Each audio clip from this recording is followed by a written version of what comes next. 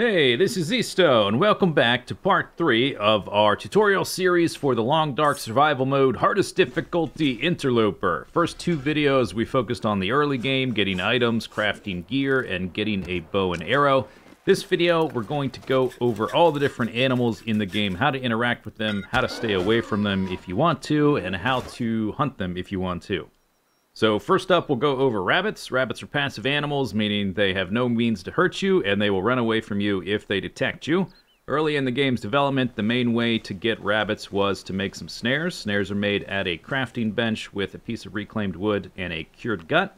And what you do is, anywhere you see rabbits, you place the snare on the ground, and then you come back the next day, and either you've got rabbits in it or you don't. If you're not getting rabbits in your snares, but you see rabbits around in the area, just try a slightly different position for the snares and check back in about a day again. Anytime you catch a rabbit with the snare, you have to manually reset the snare, and if you don't check back on the snare in a reasonable amount of time, the rabbit's body will disappear, so you can't just leave an area for a long time and come back and expect to find fresh rabbits in your snare. But honestly, snares are almost never used anymore because at a certain point in the game's development, they added the ability to pick up a rock, chuck it at a rabbit, snap its neck, and bam, you've got a free rabbit. This is way faster, way easier, and makes snares pretty much obsolete. When you aim a stone at a rabbit, use your thumbnail as a guide and try to wait for the rabbit to stop moving first. If you want to get closer to a rabbit, you can crouch hop your way closer, and they are almost totally oblivious to your presence. Since you're throwing the rock with your right arm, as you get super close to a rabbit, you'll need to aim farther down and to the right. And we'll go over this in the wolf section, but I'll also mention here that you can use rabbits as a way to distract wolves. Moving on to deer. Deer are the other passive animal in the game, so they can't hurt you and they will run away from you when they detect you. Deer will also detect you from a much further distance than rabbits will, so you'll need to be patient and wait for them to put down their head to shoot at them. And it's better to shoot at the chest or the head than at the hindquarters. When your archery skill is low, it's best to go to a more confined location like the ravine. So if you don't kill the deer with the first shot, you'll have an easier time chasing it down or finding the corpse later if the weather's too bad for you to chase it right then. If you do lose track of the deer you shot, you can follow the hoof prints and the blood in the snow. Or if you're looking for the corpse later, you can listen for crows and look for them circling above the corpse in the air. If you see blood after shooting any animal in the game, with the exception of a moose, they will eventually bleed out, so you'll be able to find their corpse later. Although it may be difficult depending on where you are, how open the terrain is, how far away they ran. The moose is the only animal that you have to kill directly with arrow damage, and they will never bleed out. I should also mention that if you injure an animal and immediately go inside a building that has a loading screen, there's a chance for the animal to reset. So if you're waiting for an animal to bleed out, it's best to do it outdoors in the same region as where you injured it. So now we'll talk about wolves, which are the animal that most players, when they're new to Interloper, have the most difficulty with. Wolves spawn in groups of 1 to 4, and they are aggressive to the player. When a wolf detects you by vision or by scent, it will slowly stalk you while growling. As long as you keep moving and maintain distance between you and the wolf, you can prevent an attack almost indefinitely. If you're carrying anything with a strong scent like raw meat or uncured guts, the radius at which a wolf can detect you is hugely increased, so be very careful whenever you have to carry around something that's stinky. You can shake the wolf from your trail by clambering over rocks that are too steep for it to walk on, or by changing zones or entering buildings. If you've got a lit torch, you can scare the wolf away by dropping it and aiming a weapon at the wolf. This also works with a flare or open campfire, but not with any kind of closed fire, like a fire barrel or the stove at a fishing hut. If you see wolves in your way, and they haven't noticed you yet, you can distract them by throwing a stone to make a noise far away, which hopefully gets them out of your immediate path. Another thing you can do, if there's a wolf aggroed onto you that's following you, or there's a wolf in front of you that you have to get past, and there happens to be deer or rabbits nearby, is you can either scare the deer or the rabbit into the wolf, or you can aggro onto the wolf and lead it into the deer or the rabbit. And the wolf will switch from being aggressive to you to being aggressive to the animal. It'll kill the deer or the rabbit, and then you can either get away safely by steering clear of the wolf, or you can aim a rock at the wolf to scare it away and take advantage of the deer or rabbit corpse. Or if you got a bow and arrow, you can shoot the wolf to get 2 corpses for 1.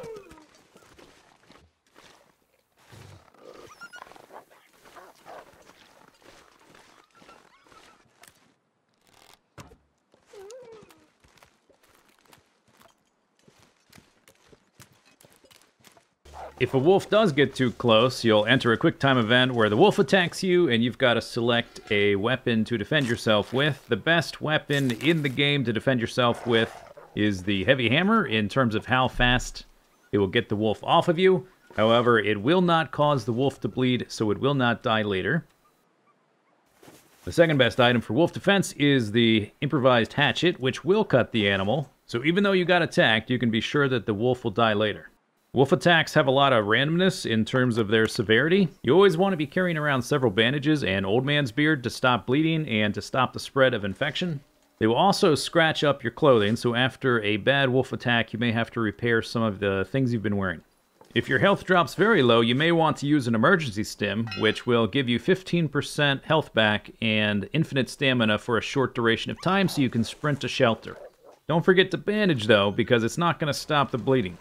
Another thing to note is that only one wolf can be aggressive towards you at any one time, so you can use this to your benefit in certain circumstances where there's a wolf following you aggressively and there's other wolves that haven't noticed you yet ahead of you in your path. The wolf behind you, as long as you don't scare it away, will be the only wolf to act aggressively towards you, and the wolves in front of you will remain passive. If you have a bow and arrow, you can also use this technique to shoot the passive wolf without any kind of threat of it attacking you. Once you do have a bow and arrow, you can make the choice of whether to evade the wolf or to start actively hunting them. And if you do want to hunt them, you have to decide whether to shoot them from far away or close up. If you shoot them from far away, you're technically going to be safer most of the time, but it's more likely that you miss or that you merely injure the animal, and wolves can run a very far distance. It can be hard to find the corpse later, and you may not ever see that arrowhead again.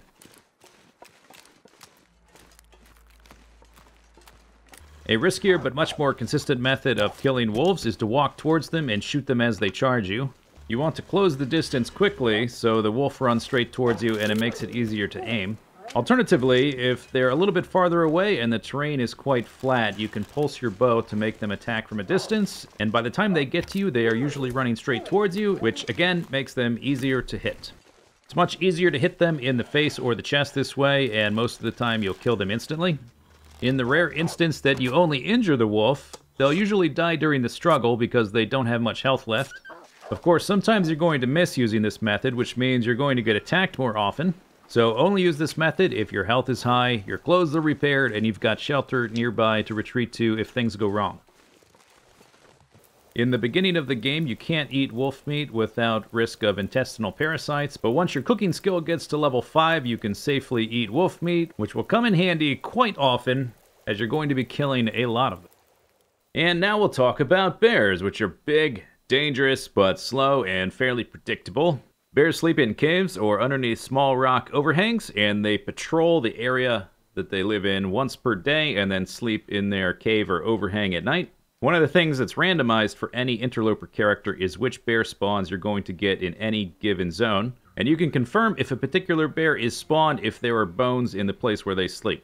When a bear notices you, it will walk towards you slowly and growl at you, but you can usually just run away and it will lose interest after a short amount of time.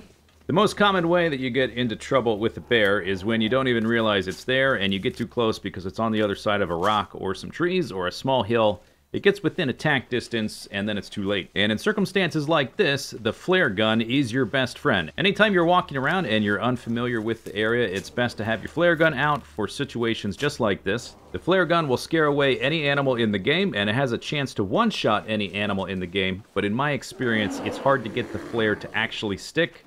A lot of times they just go right through the animal, and I've almost never killed a bear with one shot, but I haven't exactly practiced it either. So while some people do use extreme early game strategies of using flare guns to get bear hides early, the primary purpose of the flare gun is to get animals away from you in an emergency. When you are ready to hunt a bear with your bow and arrow, what you want to look for is some type of terrain that you can get on and off of easily that the bear cannot climb on. So for instance, this fallen tree I can climb up on, but the bear can't get to, so I can draw his attention with the rock and then shoot him, and as long as I draw blood with the arrow, that bear will eventually bleed out. Another option is to climb onto very steep rocks, where the bear also can't walk, and then once he gets within range, shoot him with an arrow and wait for him to bleed out. A handy trick you can use when waiting for any animal to bleed out is to check your stat screen after shooting the animal and wait for the number to tick up by 1. When you kill a bear with this technique, they can run pretty far, and sometimes finding the body can be difficult. So what you want to do is wait for clear weather and look around for crows in the air. You can also listen for them. They'll be hovering over the body, and they'll also drop feathers. Another place you can safely hunt a bear from is inside a fishing hut. And from here, the same kind of tactics apply. You draw him close by throwing stones. When he gets close, you shoot him with a bow and arrow, and then you wait for him to bleed out, and you go find the body. If the bear you're hunting happens to pass close to a car or a tractor, you can have much more control over where the bear actually dies. In this scenario, you stand next to the car or the tractor when you shoot him, and because you're standing on terrain he can get to, he will charge straight towards you instead of running away. Enter the car and wait for him to walk a short distance away, and then pop out of the car or the tractor and shoot him again. Repeat this process until he dies, so you should be able to reliably kill the bear close to the car or the tractor and not have to go looking for it later.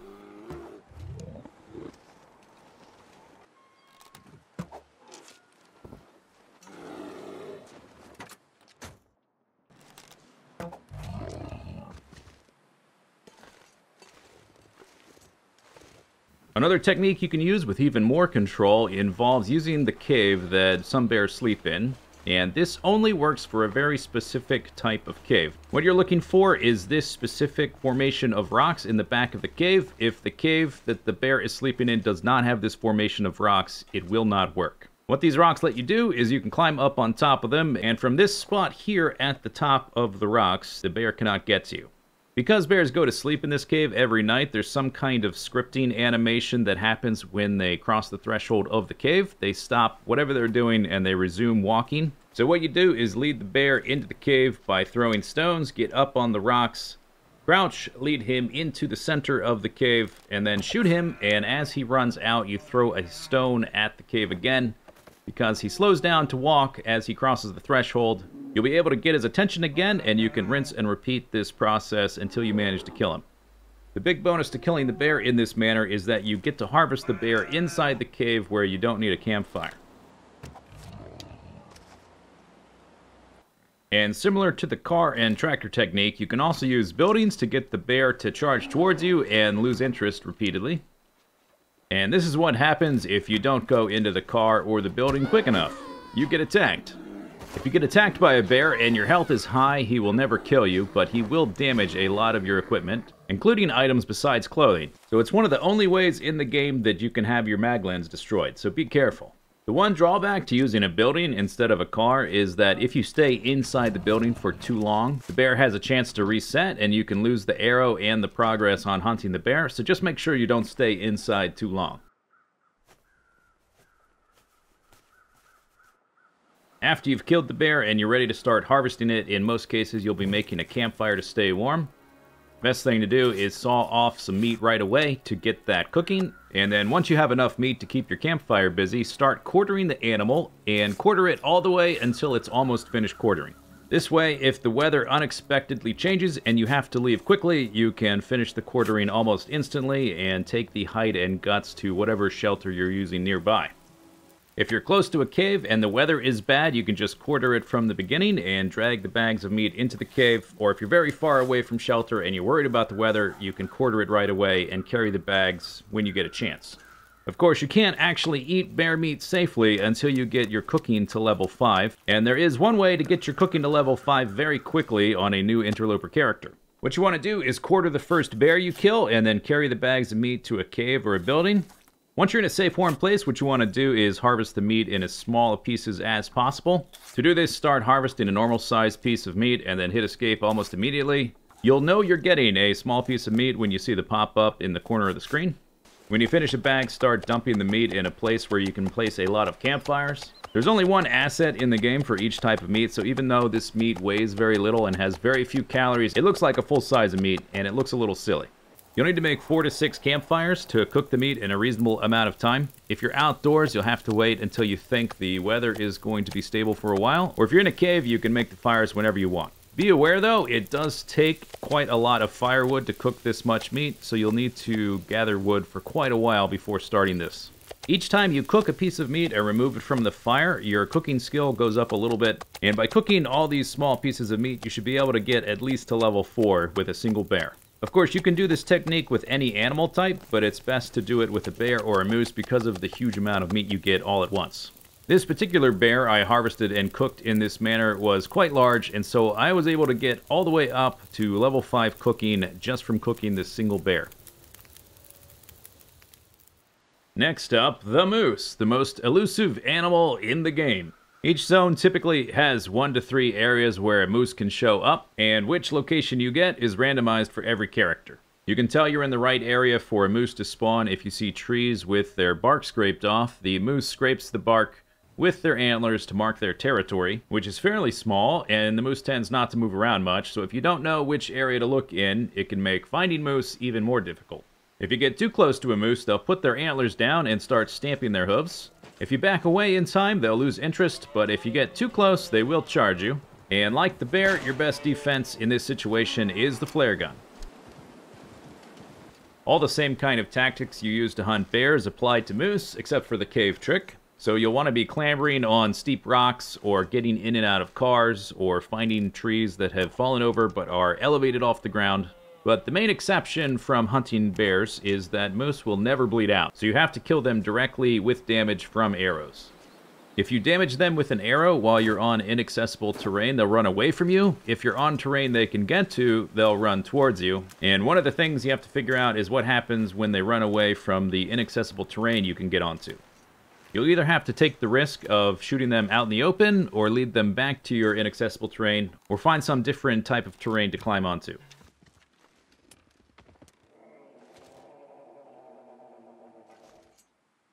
Just like with hunting bears, if you have cars, tractors, or buildings that you can duck into temporarily, it will make controlling the animal much easier, and you can almost always be assured to kill it close to the vehicle or the building.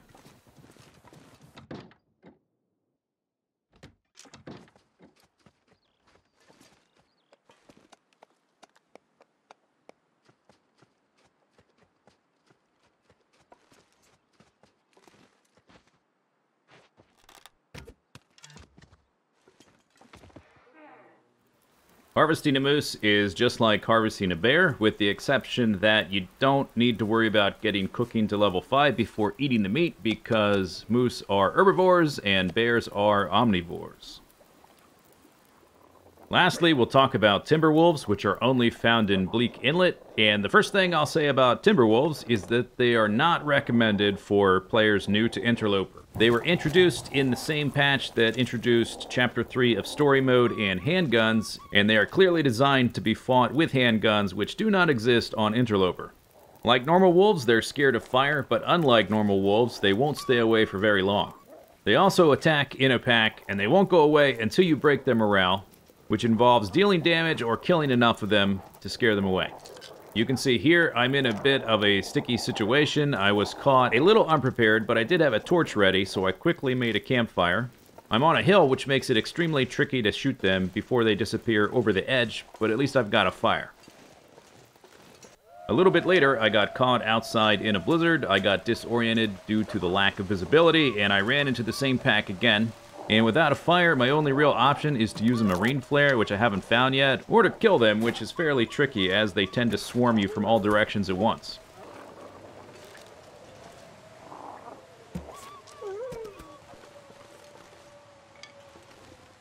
Climbing up onto rocks is a good option when available, or once you get to the cannery, you can hop onto this fence to take out the pack awaiting you.